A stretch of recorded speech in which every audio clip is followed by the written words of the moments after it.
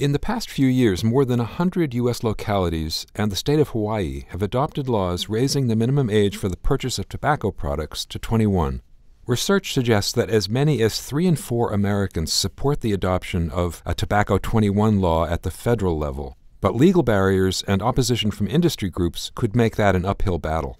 I'm Stephen Morrissey, managing editor of the New England Journal of Medicine, and I'm talking with Mello, a professor of law and of health research and policy at Stanford University.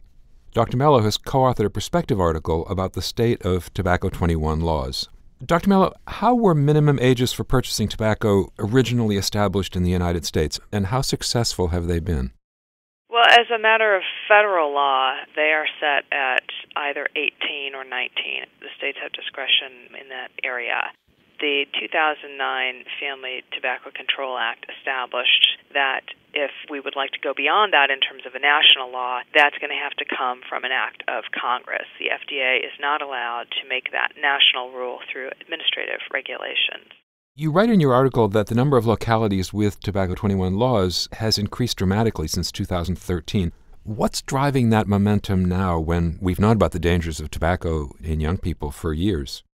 Well, I think that fortunately this is an example of where policy experimentation works exactly the way we hope it would work, which is that it starts at the local level, it's evaluated carefully. There are advocates who take the evidence, which has been favorable, and bring it to the policy community, and the idea begins to spread, and that enables the evidence base to grow, and it spreads further and begins to go to scale. Some of that advocacy has been done within the pediatrics community. For example, my co-author on the New England Journal of Medicine piece, Jonathan Winickoff, a pediatrician in Boston, has been instrumental in spreading the idea within Massachusetts. But there's also been spread from legislator to legislator and through other tobacco advocacy groups. Has most of the action been legislative, or has there been action through popular vote in some of the localities? I'm not aware of popular votes, but there are localities that are able to use rulemaking procedures in lieu of having a city council vote. Some have been able to do this through Board of Health regulations.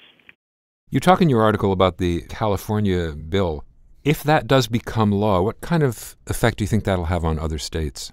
Well, I think when a vanguard state like New York or California does something like this, it really gets attention and really puts the idea kind of up on the next shelf in terms of dissemination. So when we saw New York City take this approach, for example, there was a lot more interest in the idea, realization that this could be rolled out on a much bigger scale, and it piques the interest of others. So I would expect not only, do we see the benefits of this approach now reaching millions and millions of additional children, but hopefully it reaches into additional states as well as they begin to follow the lead of a state that is very often among the pioneers of new approaches to public health.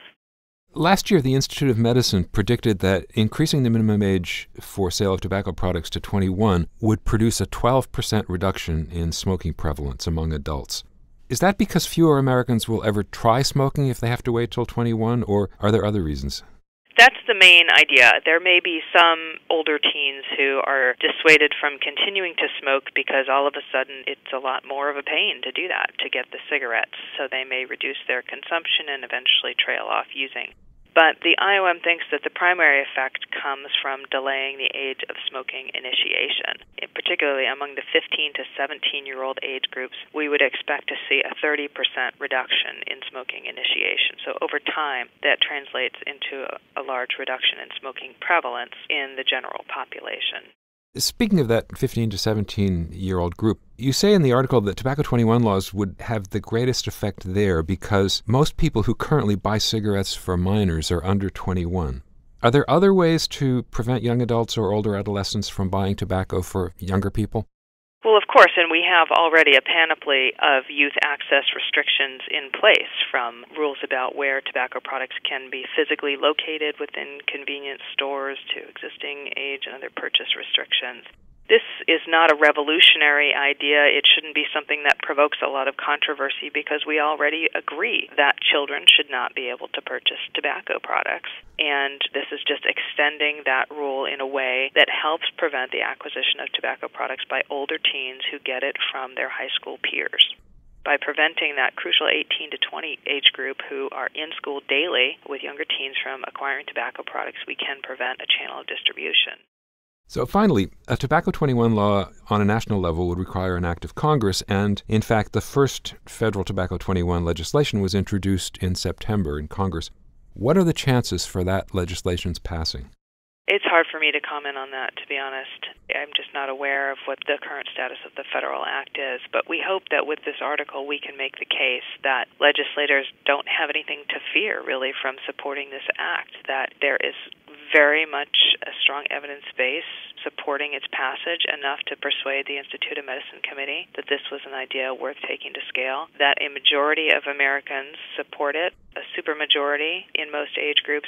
76% of Republicans support this idea, 2/3 of people aged 18 to 24, a majority of smokers. There is broad support, and the argument from industry against the law is very weak. Their argument is essentially one about lost sales, and that's never been an argument that we have permitted to carry the day when we're making rational choices about smoking regulations, that putting youth at risk for smoking initiation and a lifetime of problems is justifiable in order to maintain the tobacco revenue stream.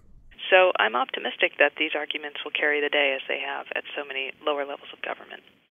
Thank you, Dr. Mello.